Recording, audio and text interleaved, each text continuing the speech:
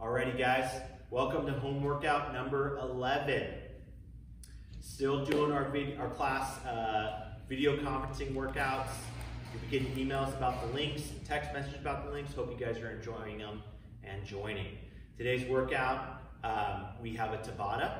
Tabata is 8 rounds in a row of the same movement. It's going to be 4 minutes total, 20 seconds work, 10 seconds rest. Your score is your lowest number of reps on each movement. Now, 2 of the movements are just kind of a pass-fail.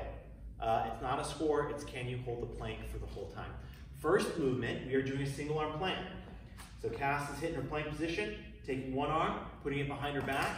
She's holding it 8 rounds, 20 seconds on. You can rest for 10, come up on your knees. Then we're going back on for 20 seconds, 10 seconds rest. Next movement, we have glute bridges. So Cass is on the floor. Just show her regular first. She's got her hands down by her side. She's gonna, you guys can make the call here. You can either pulse with the glute bridges, or you can hold a glute bridge as hard as you want for the whole 20 seconds. So 20 seconds on, 10 seconds rest for 8 rounds once again. If you're pulsing on the glute bridges, count your lowest round. If you want an RX plus, add a infant or add a backpack like you see Cass doing here. Put some weight on those glute bridges. That's 8 rounds in a row. Again, all of glute bridges. Then we're transitioning one more time to your other arm. You're holding the other arm for the full 8 rounds, 20 seconds on, 10 seconds rest. So let's say I did my right arm for the first single arm plank, then I did my glute bridges, now I'm doing my left arm for all of these planks. And then